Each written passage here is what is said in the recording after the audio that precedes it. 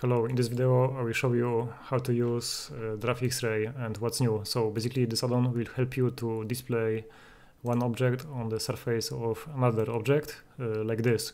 So I can change the Draw Xray offset and it displays the vertices on top of the surface even though those vertex positions do not change.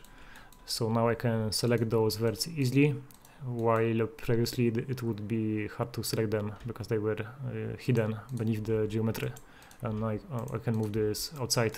So in this version I added option per object to disable or enable the Draw Xray. So in past it would always render this overlay, but now I can disable this for high poly and only have this reddish overlay on high poly or on low poly if I want. So in the extended version, meaning paid version, there is snapping option also. So let's say I want to snap to the green sphere.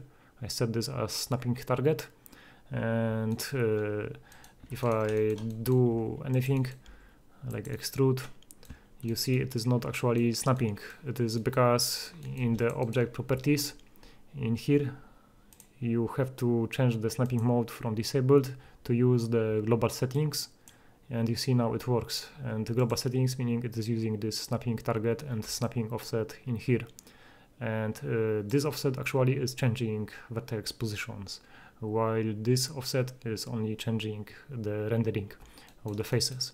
So now if I do anything, add loops, you see those loops are now actually snapped to the surface. So yeah, that's useful. And if I want, I can change the snapping target per object. So let's say I select this low poly and I don't want to use the global settings. I want to snap instead of to the sphere, I want to snap to the Suzanne. So I can change the snapping mode to local mode and locally select the Suzanne as target. And now you see it is snapped to the Suzanne. So this way we can retopo multiple objects easier compared to the previous version where you could only have one global snap target. So now you see this snaps to the sphere and this snaps to the Suzanne. And I also made sure it is quite fast. So this is a 500,000 polygon mesh. If I enable snapping in here, so I change this snapping mode from local to global, pick the head for snapping, and even though the head is around 500,000 or more than that polygons, if I move, rotate, snap, you see it is very responsive and very fast. So yeah, it will work even on high poly meshes from ZBrush easily.